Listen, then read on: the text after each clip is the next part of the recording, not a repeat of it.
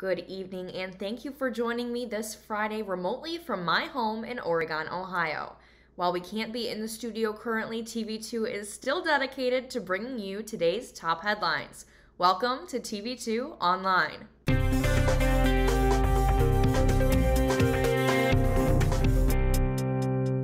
The KSU community will gather to commemorate the 51st anniversary of May 4th, 1970. The day the Ohio National Guard fired on students during an anti-war protest, killing 4 and wounding 9. The commemorations being the second year in a row they are being held virtually due to the COVID-19 pandemic. TV2 reporter Bailey Schweitzer has more on the story.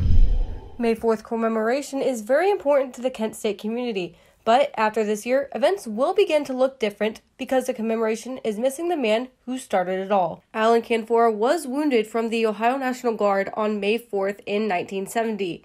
He was the driving force behind the university's remembrance of the event and passed away last December. Losing Alan is such a blow. He was an activist. The commemoration that it's lasted this long is because of Alan. The Kent community reeled from Canfora's passing, and they realized that those who lived through that experience firsthand won't be around forever. The people who lived through May 4 are getting older. These people that are just wellsprings of information, of firsthand knowledge, they're going to stop being able to come to these things, and eventually, they won't be here anymore. Because of this, May 4th will be re-envisioned and focused on the parallels between student activism today and the 1970s. We had a lot of focus on memorialization, but I think now as we kind of shift into these times where students are really active again, kind of like they were in the 70s. Students want change, students want justice. Many say that showcasing student activism will be the best way to memorialize May 4th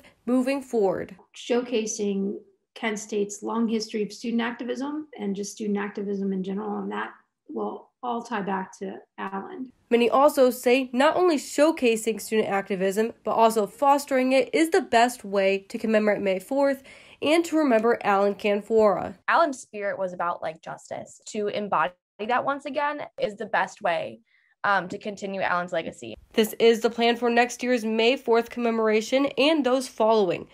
For this year, events begin today and will end at midnight on the 4th with a virtual candlelight vigil. Signing off for the last time this semester, I am Bailey Schweitzer for TV2 News. Now, back to Alex.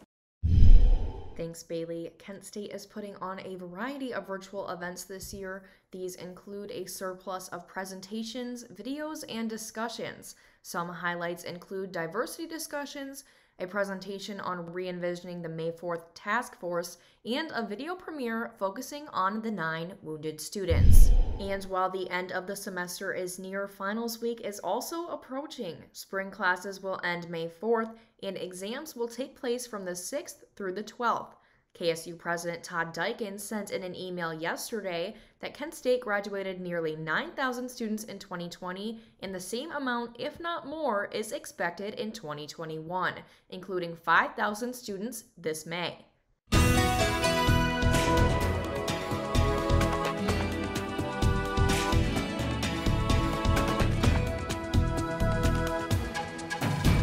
While the weather has been a bit chilly and rainy here in Oregon, I'm going to pass it over to our weather anchor, Odin Amador-Gorby, to see what we're dealing with in Kent. Hello, all Portage County. I'm TV2 weather anchor Odin Amador-Gorby with your Friday forecast. Starting with the currently in Kent, we are under a freeze warning for, until Saturday at 8 a.m. tomorrow due to cold temperatures.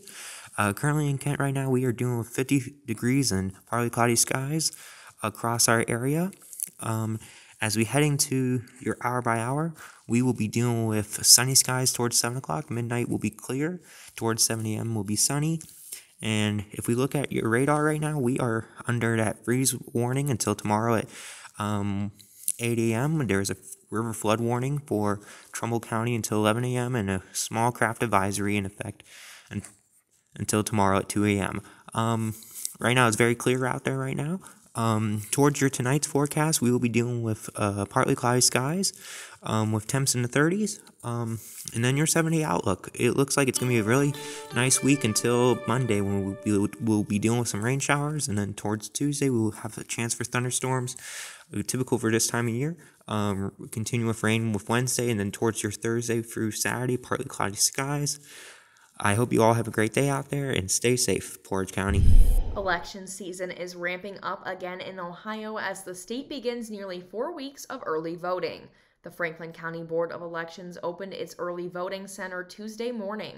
Aaron Sellers, the public information officer, said smaller crowds are expected and COVID-19 safety measures will be taken. 100 million Americans are now fully vaccinated, White House Coronavirus Response Director Jeff Zients announced today. According to the CDC, United States has administered approximately 237 million shots of the 3 COVID-19 vaccinations as of this morning. White House officials say they have 3 main goals for the next 100 days: increasing accessibility, combating misinformation, and assisting those without the resources to get vaccinated.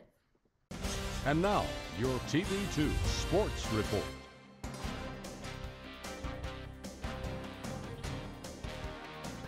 Welcome to Friday Night Sports. My name is Ian Herrmann. We will begin tonight with a preview of the Kent State football spring game. The Kent State football team is finishing up their spring practices with their annual spring game tomorrow at 9:15 a.m. The game will not be open to the public. However, fans can follow along on all social media platforms, as well as the radio broadcast will be on Boxcast. The Flashes are returning 9 starters on offense and 8 on defense, which should provide a spark and help them get back into another bowl game. Their first official game is September 4th at Texas A&M. The Kent State men's golf team looks to snag their 27th MAC title this weekend and extend their lead with the most titles of all time.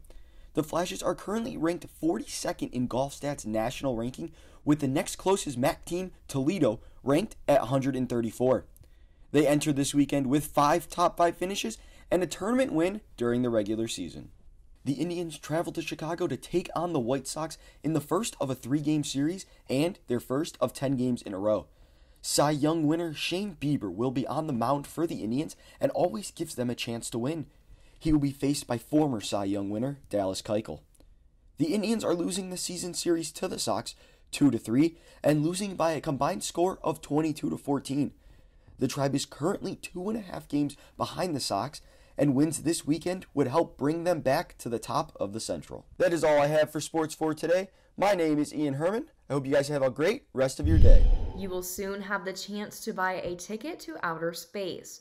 Blue Origin wants to send paying customers on brief joyrides to the edge of space.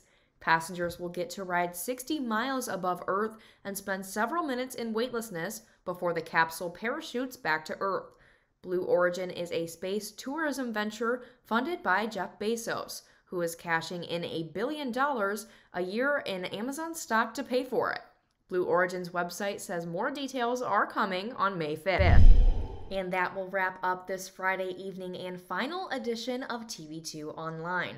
For the latest breaking headlines, you can follow us on social media at Kent Wired. Signing off for the last time this semester, I'm Alexandria Manthey. Have a great night, Portage County.